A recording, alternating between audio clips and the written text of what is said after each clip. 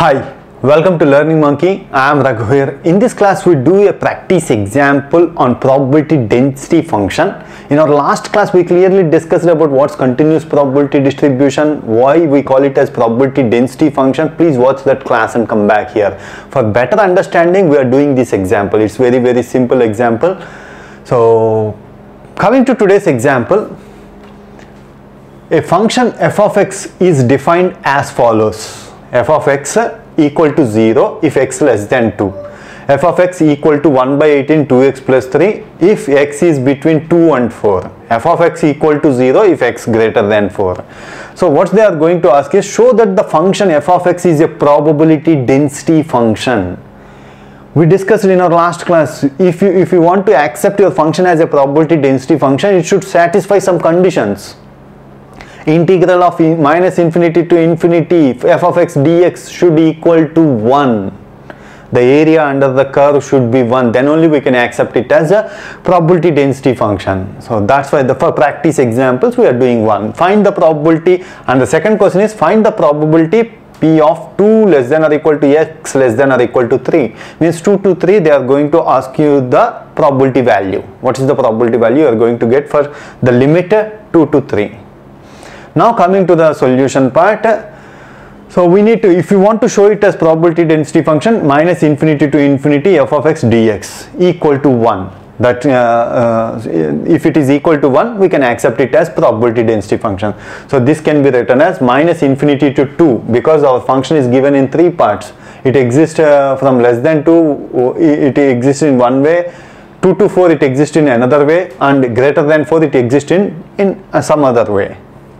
So integral of minus infinity to 2 0 dx plus 2 to 4 1 by 18 2x plus 3 dx plus 4 to infinity 0 dx.